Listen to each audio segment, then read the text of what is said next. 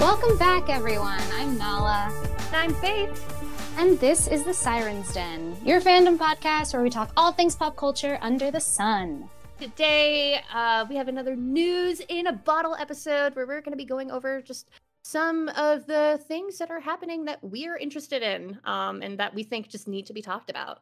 Definitely. First up, let's talk about some stuff in the comic book world. Faith, you've got some cool news in the specifically Harley Quinn fandom. Yeah, so the Harley Quinn animated series is getting a comic spin-off called the Eat, Bang, Kill Tour. That was announced last month. However, they just recently released the image, the cover image of the first comic, as well as just a few preview panels that have been getting a lot of buzz talked about. One of the things is that, you know, there's all the comic book boys who are like, they can't be gay. And one of the things, the big criticisms that they're getting it is, since it's a cartoon style, that it's inappropriate for kids, but it was never a kids show. But they released the cover image of it, and it is super rad. It is Harley Quinn and Poison Ivy eating face with everyone else reacting to it. Batman, Gordon, Barbara Gordon, and all having just their various kind of reactions to it. And then in the preview panels, we just get some just adorable shippiness of Harley Quinn and Ivy being an adorable couple that they are. Harley looks super happy, which I love. And that's going to release on August 3rd, and it's going to release worldwide on August 12th. They both deserve this. I'm very, very happy for them. So one of the things, the debates I've been kind of seeing online too, is that there's a lot of people who are Harley Joker stans who don't like this direction of the character. Yeah, I'm not surprised. Here we go. I want her to be in an abusive relationship. I love that, because Harley is literally nothing if not just Joker's, like, plaything. She's definitely not, an accomplished woman in her own rights. Mm-hmm. Who deserves someone who loves and respects her and does not treat her and make her feel like crap? Yeah. Get at me, Joker Harley stans. Come on. It's also just been really interesting over the past, because I've always loved Harley Quinn. She appeared in Batman, the animated series, and my villain-loving heart as a kid was like, ooh, who is she? But it's kind of just been really interesting to see her character evolve from just this kind of diehard Joker's girl who's just this silly and like he doesn't love her, but she doesn't care, to actually kind of getting her own character and kind of moving past the Joker and kind of, if anything, kind of becoming a symbol for women leaving their abusive relationships and finding happiness. And also just becoming her such a gay icon has been wonderful. I've absolutely loved seeing the evolution of Harley, because I used to like her and Joker just like aesthetically. I was like, all right, cool. They're both, they got that clown theme, of course. But then I started to realize what kind of a character Joker was. He wasn't just like, and the choices he made, and how none of those choices seem to like really benefit Harley. The Joker we like see like in the 80s and stuff, right? He was just like a maniac. He doesn't even have a girlfriend and all of those, right? Mm-hmm. So the fact that he did, like, that's what all of a sudden you see a different side of Joker where you're like, oh, he is a different kind of terrible. And that was always like, oof. Then all of a sudden you don't root for them anymore. Psychopaths root for that. Another really cool thing that I'm super pumped about the comic is the writer. She is a queer disabled Black woman, and she is upfront about all of those things. She is the very first Black woman to be helming Harley Quinn. And she, in her in interviews with her, she's very open about just all those aspects about like her identity and how that goes into writing. And I'm really, really excited to see just that perspective come into the comics. I think it's something that's definitely needed. Like, comics have gotten really good in diversity, and especially in diversity in who's making them. So just I think it can only make the story better. Absolutely. And again, you honestly just cannot show me the history of Harley and Poison Ivy and not be like, yes, they are girlfriends. They've both, yeah, so much trauma. All they have is each other at a certain point. It goes beyond, like, it's souls needing each other, you know? Mm-hmm. It has kind of cracked me up, people, because I saw in the DC did the tweet that released the cover of it, and most of it was just filled with angry nerds, and a lot of the criticisms I was seeing is like, you can't show this to children, and I'm like, it's based off of the animated show that was definitely rated M. Yeah, it's an MA show. So it really just kind of felt like people having a problem with it because it is gay and because it is written by a Black woman. So I'm just disappointed. Mm-hmm. So yeah, this is just us at the Sirens Den. Super hyped to see just kind of the story. If I remember correctly, it takes place like I don't know how much after they get together, but they are a pre-established relationship in the comics. Like, it's not going to be them falling in this comic. It's not going to be them falling in love. It's going to be them navigating their relationship. So I'm just kind of really excited to see that aspect of it. I'm excited to see just their journey as a couple. I know that when it comes to a lot of media, like when the sexual tension kind of ends and like the characters get together, that's when people lose interest. But I honestly love seeing just relationships develop and just seeing people grow together. I think that's one of the most beautiful aspects of a relationship. So I'm excited to see Harley be in a relationship that is loving and supportive and where she's happy. There's one of the preview pages that they released. It's Ivy kissing her on the cheek, and like the way they illustrated Harley's face and just how lit up and happy it is. Like, I almost got emotional. Like, I love seeing Harley Quinn happy. I love that. I love that for her. I love that for Poison Ivy, and I'm excited to read it, and I'm excited to talk about it more once it comes out. That'll be August 3rd. Probably by the time we release this, it will already be out. But so as we said before, it is written by the amazing T. Franklin, and it is illustrated by Max Sarin, who, if you look up these preview pages, it's so pretty. It's so pretty and cute. It looks like it's going to be really just well-rounded, great comic series. Now, to them to bring that into the animated show as well. I love Batgirl's face. So funny. I think, Batgirl's face is definitely one of the best parts of this comic cover. I absolutely love it. Catwoman. And I like, just from the cover, I haven't even seen the preview pages, but like this art is great. Like the emotions these characters are conveying just absolutely jumps off the page. But speaking on Batgirl, we also have some news over in the DCEU. There has been a casting of the live action Batgirl. Yes. So In the Heights star Leslie Grace has been cast as Barbara Gordon. And I think she's going to be fantastic. Yes, I absolutely agree. I loved In the Heights. I loved her character. You know, I think she's great, and I think she's absolutely going to nail it as Barbara Gordon. I wonder if they're going to give her red hair. I hope so. I that's kind of her signature. And like, there's no reason she can't have red hair. Like it can be dyed, it could be a wig, it can be natural, it can be not natural. I think there's a lot of ways that they can kind of incorporate that look into her that will look amazing. Absolutely. And I'm also wondering, what they're going to be doing and what time period they're going to be setting this in. Because it's for the HBO. I hope by the time they get it and finish it, it will also be released in theaters instead of exclusively on HBO Max. Because I still think that's very stupid. Yeah. And, she deserves better.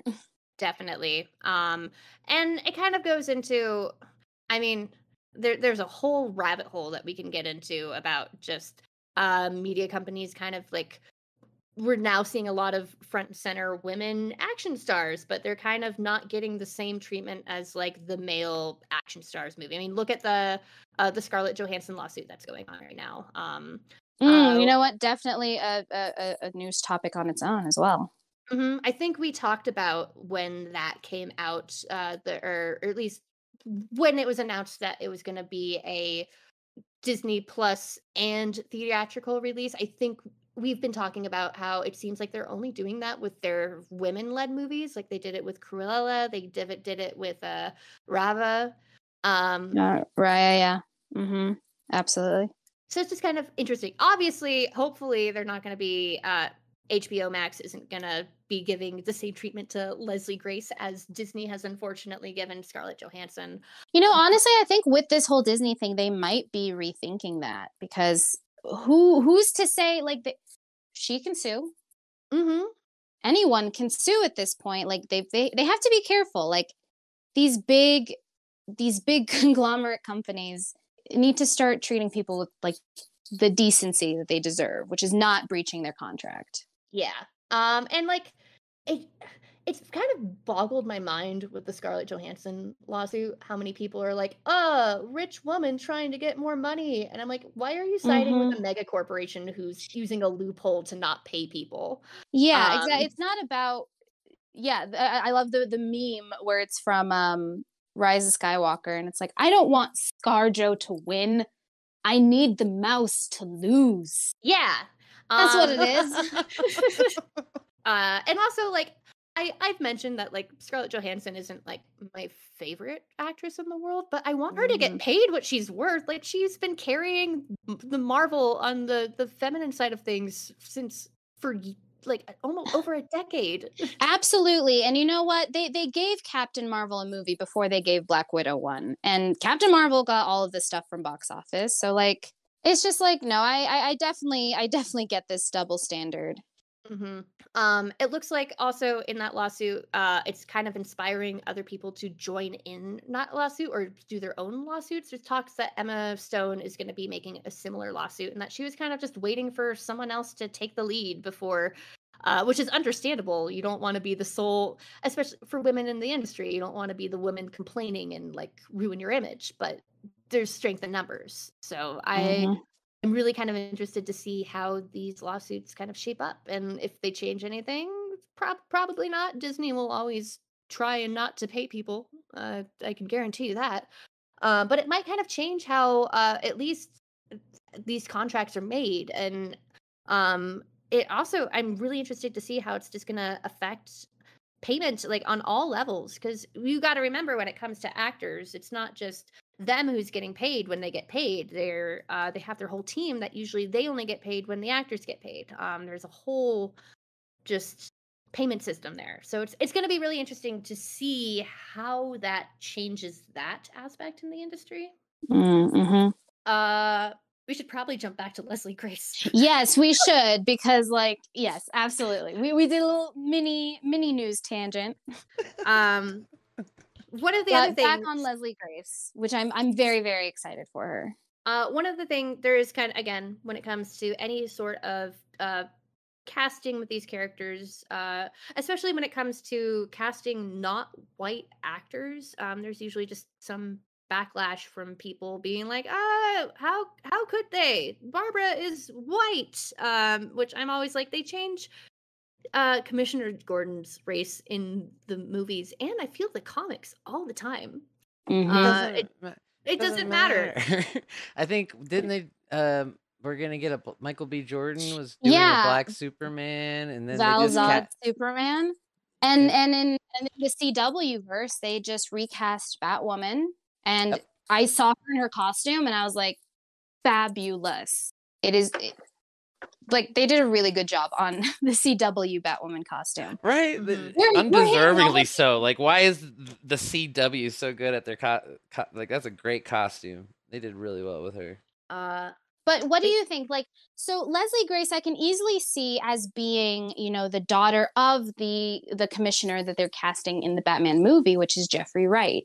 So do you think they're going to continue with that kind of grim universe that they're now building, Or, I mean, and I don't know what time period it's set in, but I don't know if it's like, if it has super modern technology. Like, is it set in present day? Because I would like them to do the New 52 Batgirl storyline.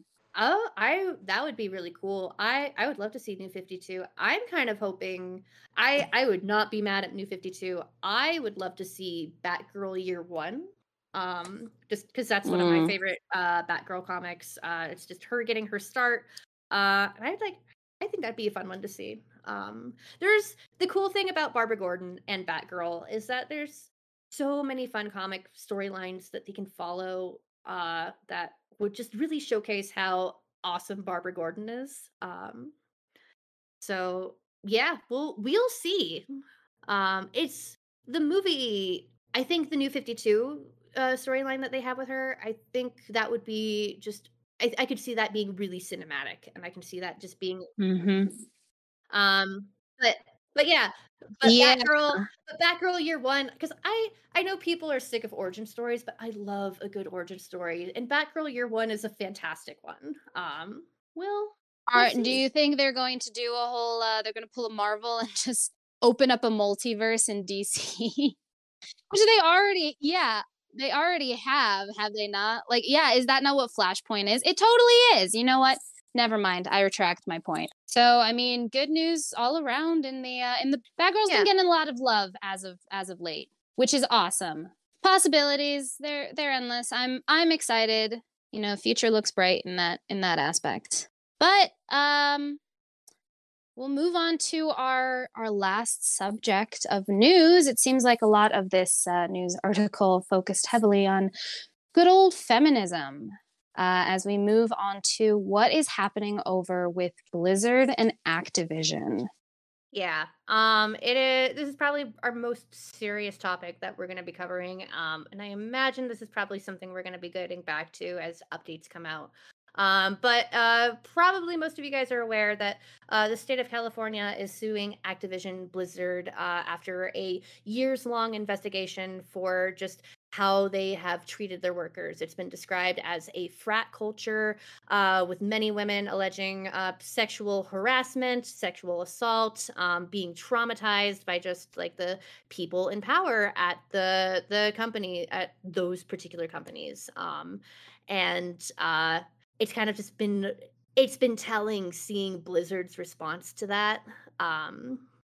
Blizzard, for their part, have kind of denied any wrongdoing, that they've been doing everything right. A couple people have been like, we've been supportive of women who are named in the lawsuit. It's a lot. The ex-Blizzard boss, Mike Morhaime, kind of released an open statement that I failed you, the women who were there. I failed you guys while I was there. He wrote specifically. Yeah, he still let it happen. And also one of the things that's kind of with this article that a lot of people are saying is that this kind of treatment at Blizzard, and also just kind of in the games industry, it's not uncommon. It's kind of just been an open secret. And now that it's being brought to light, you have a lot of people just scurrying to be like, I'm not a part of this. Did you guys see the part of the lawsuit about the freaking Cosby suite? I was actually gonna like wait for my chance to talk so I can talk about that. Yes, because that has my blood boiling. Do it. Okay. So one, I'm not that big into the gaming industry. I do wish I had the time and maybe the hand-eye coordination to be a gamer, but I've always appreciated video games because it's a whole new form of storytelling, and just the stuff that is capable in games is extraordinary. And to see that the people who make these games are such garbage human beings is really, really disheartening, and really just does it. I'm not going to say it ruins their games, but I feel like the games that they make and the statements that they try to make with these games are shallow and empty. Because, you know, you're telling me that these game creators, they create awesome games with these great female characters, and yet absolutely disrespect the real life women that they work with. And I mean, I'm not even talking about how they treat their employees. This is just solely on how they treat their women employees, which is significantly worse. Like, ooh, and to have a Cosby, who thought this was a good idea? Who was genuinely like, yes, let me, yeah, yeah, there was a group chat. There were pictures. They had a giant picture of Bill Cosby, and this is after obviously all the allegations that Cosby had. Like they're basically they're saying that they don't care, and they in fact like admire what he did. And it's such a shame because they are absolutely not, they are reinforcing the whole gamer guy stereotype. And this is why they can't have nice things. Yeah, with the Cosby Suite. So one of the defenses that they've made for it, that it was just a nickname or a joke. However, there have been images and like comments that have like come out from the people who were in, or just from people who were able to get kind of access from that. It was reportedly a booze-filled meeting place where many of the upper Blizzard staff would pose with portraits of Bill Cosby and smiling, and it was just kind of gross and awful and just really kind of showcases what that culture was like. There's an image that came out of one of the Cosby Suite in an album from 2003. It was labeled The BlizzCon Cosby Crew. In it, former Blizzard designer David Kosak wrote on the image, "I'm gathering the hot chicks for the cause." Someone else replied, "Bring them. You can't marry all of them, Alex." Which he's like, "Yes, I can. I'm Middle Eastern." Maybe just, ooh, that was another thing. That was another thing. Like, absolutely, as a Middle Eastern woman myself, disgusting. Again, it just, my brain stops. My brain stops at how they can take the suffering and trauma of so many women. It wasn't one or two or three, so many women. Yeah. And to use that as a joke, ridiculous. One of the former Blizzard team, Greg Street, he no longer works for Blizzard. He works at Riot Games now, who was one of the people who was involved with the Cosby Suite, he tweeted a brief statement in which he claimed it was a green room. Greg Street is also someone who has kind of been named in a lot of these kind of sexual harassment allegations. And it is important to note that he works for Riot Games now. However, Riot Games, it's not being talked about as much. It is also being sued by the state of California for the exact same reasons.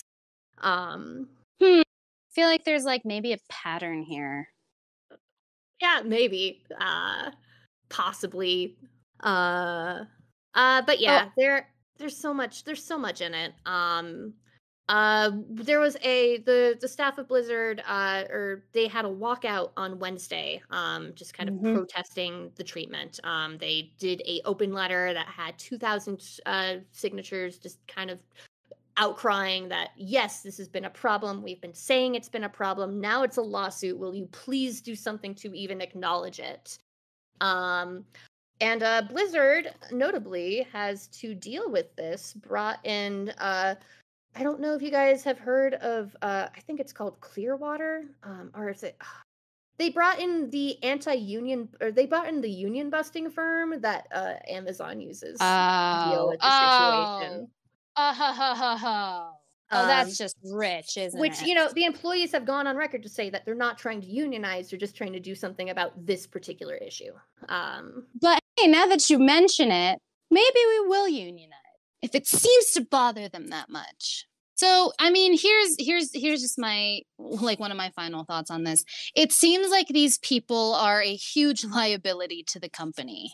And you know, with the response that I've been seeing from everyone and everywhere, it's obvious that, you know, we're no longer gonna sit back and let people be treated this way. So Blizzard has really no other options, because they know that keeping these people on, like, I'm pretty sure they're fired, are they not? No. Because they should be, because they are a huge, massive liability. And if Blizzard's going to want any chance in actually growing and being more profitable as a company, they need to do away with them. It can't like these kind of working conditions can't keep going without, you know, they can't keep getting off scot-free. This is no longer, I feel, you know, women have a place in every industry, and diversity and inclusion has a place in every industry. And when you don't have that, you get stuff like this, and many more people suffer for it. Yeah. And I think it's important to note that like Blizzard's response here has been less than ideal. They brought WilmerHale is the name of the firm that they're bringing in. But I love firms that are named after like people, especially like crappy firms like this. Like why would you want to imprint your name on this? But I think kind of most people a lot of employees at Blizzard, and I think just from the outside looking in, have just been super disappointed in Blizzard's response to this kind of we're gonna deal with it. We had no idea. And just not really seeing any accountability or like any attempt at accountability being happening.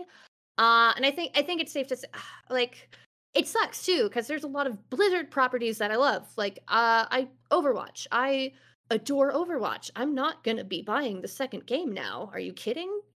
Mm-hmm. I can't. And I think it's also like we can safely say that on this podcast we're not going to be covering Blizzard Activision properties until like this is dealt with properly. So if you're looking for our Overwatch 2 review, tell Blizzard to get their shit together. Definitely. And you know what? We might as well. We might as well. So going to something a little more lighthearted, but a little less based in pop culture. Just going to give a quick shout out to the Olympics that happened this past week. 2 weeks, I think. Which the Olympics is a whole big rabbit hole to be jumping down as well. Obviously. Oh, definitely.